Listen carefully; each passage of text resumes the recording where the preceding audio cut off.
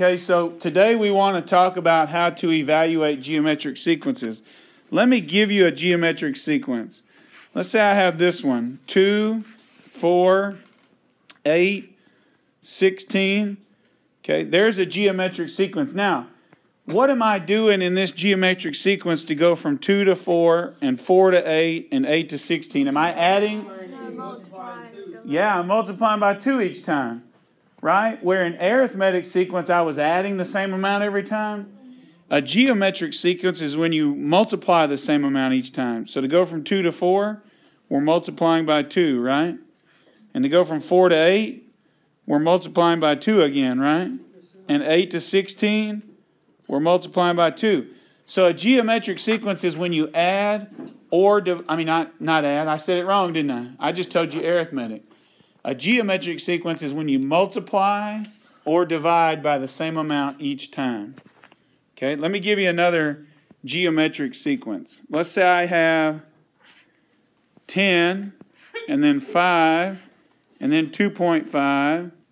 What am I doing each step? Dividing by 2, right? Now, dividing by 2 is the same thing as multiplying by a half. So I multiply by a half again. Okay. And so if you multiply or divide by the same amount, it's a geometric sequence. So let's look at this one right here. In this problem, it says the first 3 terms of the geometric sequence are given. They gave me how many of them? 3 of them. And they say, what is the 4th term in the sequence? Now, the hardest part of this is we got to figure out what are they multiplying negative 80 over 9 by to get 20 over 3. And what are they multiplying 20 over 3 by to get negative 5, right? Now, here's the way you can think of it. Negative 80 over 9 times what number? I'm going to let n be what we don't know. Negative 80 over 9 times what number makes my result 20 over 3, right? So I'm saying negative 80 over 9 times some number n gives me 20 over 3, doesn't it? And then I can just solve for n. So let's solve for n together. Right here I have negative 80 over 9 times n. So I'm going to divide by negative 80 over 9 on both sides. And so I've got a fraction, 20 over 3. I've got to make sure I put it in parentheses. Divided by negative 80 over 9. And so you get that n equals negative 0.75, or you could say n is negative 3/4. So is that my answer? Negative 3/4? Is that my answer? Do I put that in this blank right here? No, we're saying that's what we're multiplying each step by. So I'm going to take the 3rd term, negative 5, and I'm going to multiply it by negative 3/4, and that gives me 15 over 4. As my next term. So I can put in this blank right here, 15 over 4. What's that as a decimal? 3.75. So I could put in, since it's a terminating decimal, I could put 3.75. Either of these would work. The key to each one of these is figuring out what they're multiplying by. So look at this one. And so on this one, my sequence goes 1, and then 2/3, and then 4/9, and I'm looking for the 4th one, right?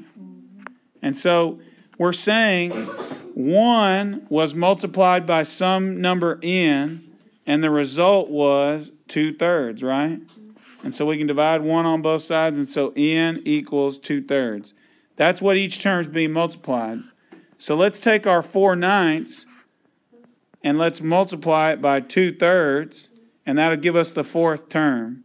That gives me 8 over 27. And I'm going to put 8 over 27 in the computer because if I make it a decimal, it's a repeating decimal. And so here we have another geometric sequence. Our first term's negative 28 over 9, and then negative 14 over 3, and then negative 7, and they want the 4th term. So I can say negative 28 over 9 is being multiplied by some number n, we don't know what it is, and the result is negative 14 over 3, right? We're taking this first term and multiplying it by some number to get the second term. So I'm saying I'm taking my first term and I'm multiplying by some number n, I don't know what it is, and my result is the second term, negative 14 over 3. Now what do I do to solve for n? So I will divide by negative 28 over 9 on both sides. These cancel. Divide by negative 28 over 9 on both sides. So in my calculator, I'm putting negative 14 thirds divided by negative 28 ninths. And that'll tell you what n equals. And so that's the same. This right here, when you have a compound fraction, a fraction on top and a fraction on bottom, it's the same as taking the top fraction and multiplying by the inverse of the bottom, so the flipped bottom like this.